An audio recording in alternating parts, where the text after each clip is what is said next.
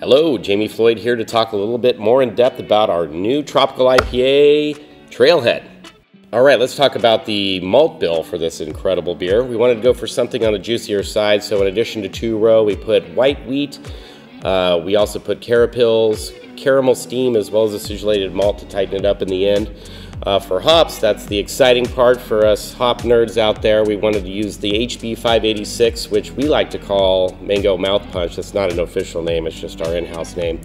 And we supported it with some CO2 extract bittering up front, as well as both Cashmere and Sabro Lupo Max, which is basically kind of like a lupulin hash, if you will. So even more concentrated goodness from what you already have.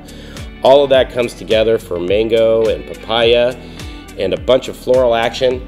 All right, so before hitting the trail, go find your Trailhead at your favorite beer store. You can find those in 12-ounce 6-packs, 4-packs of 16-ounce, or come on down here and get crowlers of it on draft. Cheers.